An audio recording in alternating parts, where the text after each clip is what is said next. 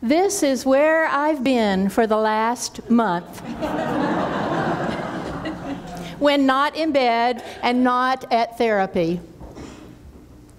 This is what I call my mom cave, although really it's far from a mom cave. It's at one end of the house, apart from everything, but it has two walls of windows from floor to ceiling overlooking my backyard. So it's one of my special favorite places.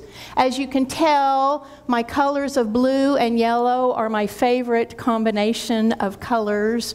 My white wicker that I love. You can see some of my plants. There are others gathered around. It's a place of comfort for me. You can see the quilt, and I don't know if you can tell, right in front of the quilt is the heating pad that alternated with ice packs and got lots of use in the last month. My stack of books pretty much stayed right there. I didn't read very much, had big plans. And on the kind of coffee table is my water that I drank and drank and drank. I've been told that you're supposed to drink 64 ounces a day, and I did more than that every day in that big mug that the hospital gives you. And then at the edge of the coffee table is my healing oil that Joyce gave me to rub into my knee multiple times a day. This, for me, was a place of comfort. This, for me, was a place of presence. As I absented myself from all of you and from the rest of the world, this is where I was, and it was a place of presence because I was there and God was there. And that was enough. What I needed was given to me each day as I needed. And so envision me in my place of comfort, my place of presence, my place where God would visit me on a regular basis.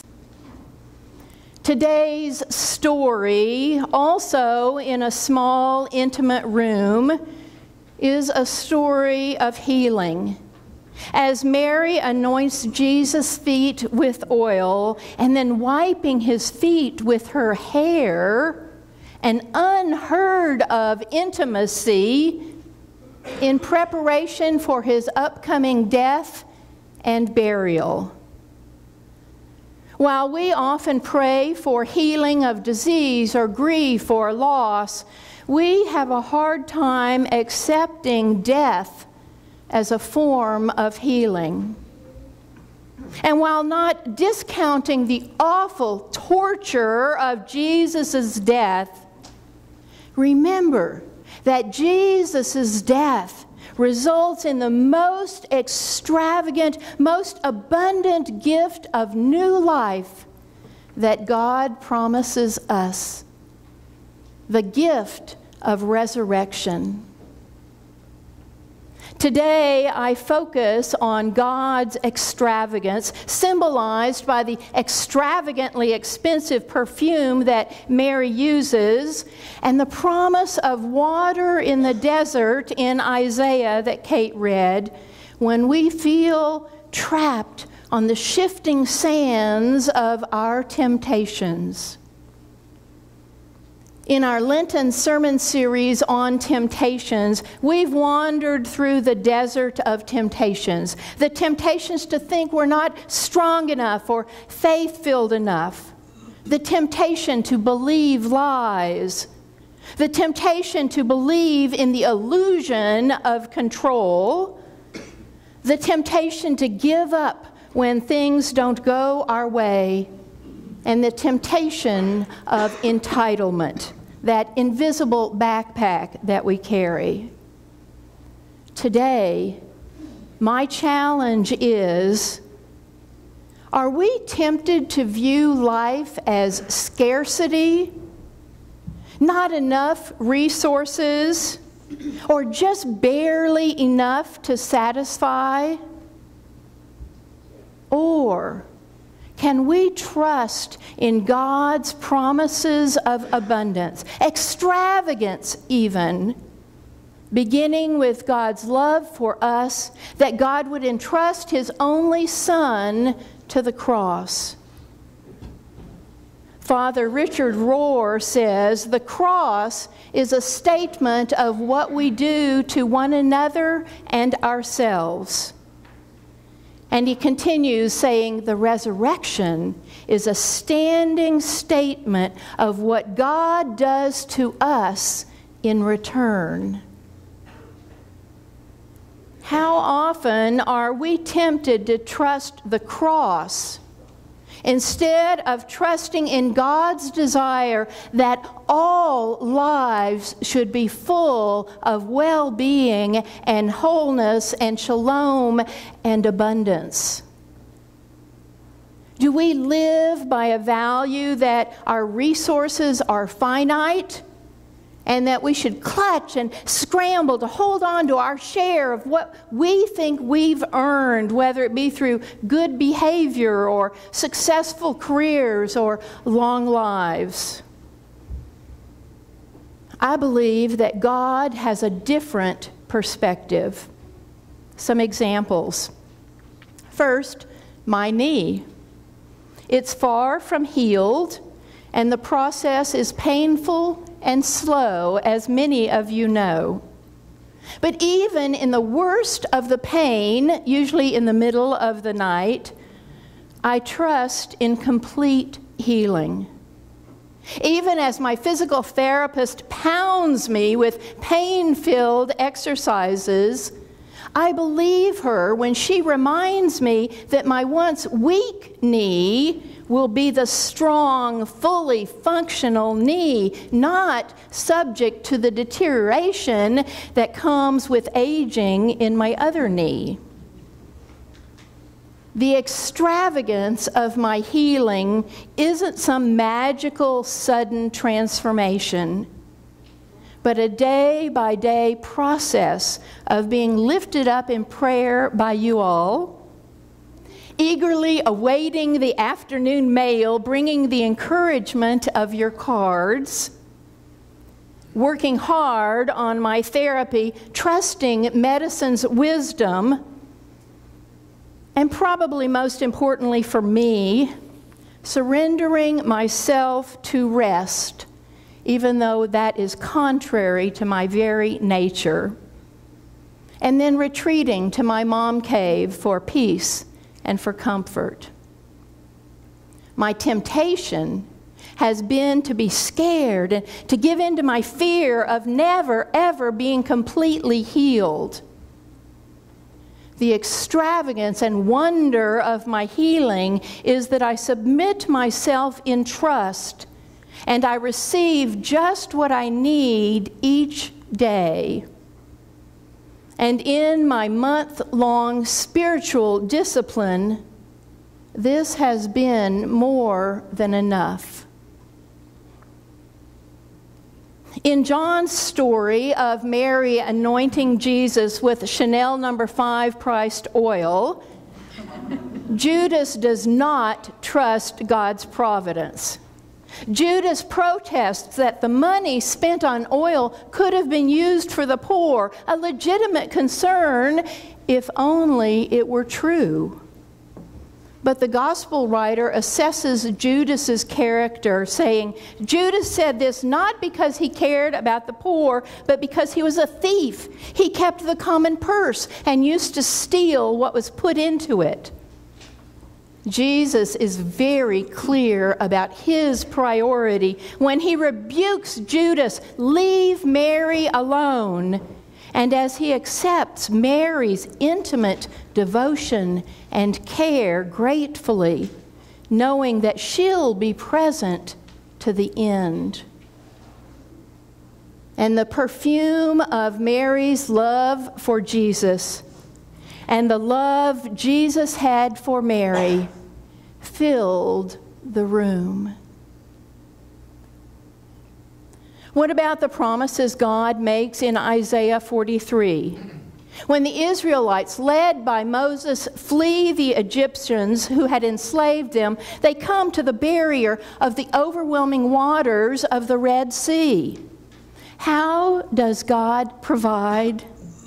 God makes a way in the sea, a path in the mighty waters. And perhaps more relevant to today, when we wander in the desert of our temptations, God promises to provide rivers and water in our wilderness. In a literal reading here, we can think of the drought in Kansas and the Midwest. And although the recent snow and rainfall aren't enough to erase the devastation of the drought, cannot our attitude toward what rain we do receive be an attitude of gratitude? And speaking of drought, we think of the many children of poverty whose numbers of food scarcity, a euphemism for hunger and starvation, and the increasing numbers are overwhelming. I think of Carmen's recent observation after the recent snow days of no school when she said, although the children's behavior may be wild and unruly as they return, at least they'll be fed breakfast and lunch again. We might despair of making a difference, but I would argue there is enough food. It's just not distributed equitably. I can't argue solutions to the complex challenges of poverty and hunger. But I can argue that a temptation to despair is a temptation not to trust God and God's desire for abundance for all. When we adopt God's vision of abundance, we're motivated to challenge systems of unfairness and oppression and work to make changes. For example, VITA, our Topeka Hispanic or Latino ministry, has a shortage of volunteers to work in the nursery and in the homework center as Hispanic adults strive to learn English and make better lives for their families. Sure, not enough volunteers represents a scarcity. But if we turn our perspective around, can't we give thanks that there are so many families submitting to the discipline of ESL, English as the second language, in their vision of finding a way through the wilderness of our American culture? In response to the abundance of these families, we're challenged to respond with our abundance. And when I look back at the last couple of years here at Trinity, I see that we have trusted in God's extravagance when we called an associate pastor, and when we built the education wing and updated the building, trusting in a capital campaign following the project. Some would say a blind trust, but our capital campaign is 51% of the way toward our goal in less than a year. And now we plan to renovate Fellowship Hall. Unexpected gifts have rolled in that will make this financially possible. In fact, I'm aware that gifts totaling $41,500 from various families have been received in the last couple of months above and beyond stewardship and capital campaign pledges. God challenges us with abundance. God challenges us with abundance. Will we hug these monies to ourselves and accumulate them like a bank? Or will we be faithful to God's vision of abundance, challenging us to use our monies as faithful disciples? I look forward to the discussion in session this Wednesday evening when Kate and Martha lead our elders in a discussion of our perceptions of mission at Trinity and how we respond with our abundance, especially our abundance of people resources, wherever there is scarcity.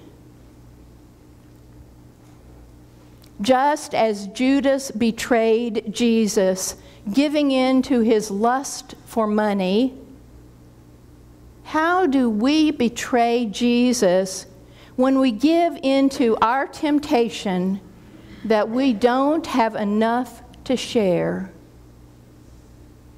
When the world around us screams scarcity and we hunger for reassurances of enough, how do we resist settling into our comfort with the status quo? What are the barriers that stand in the way of following God's lead?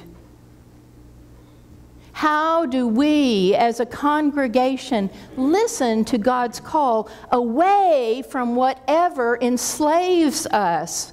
Whether that is prosperity or poverty, success or failure, growth or decline. How do we trust that God is doing new things in our midst so that we can move into our future with trust that there will be enough?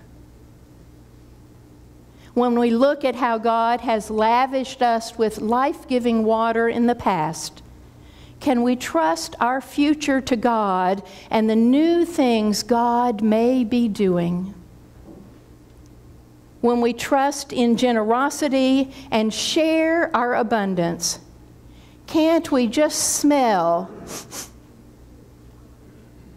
how the world is filled with the perfume of God's love, transforming the stench of death into the fragrant hope of new life?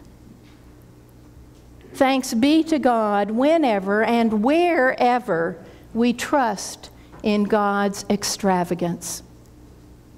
Amen.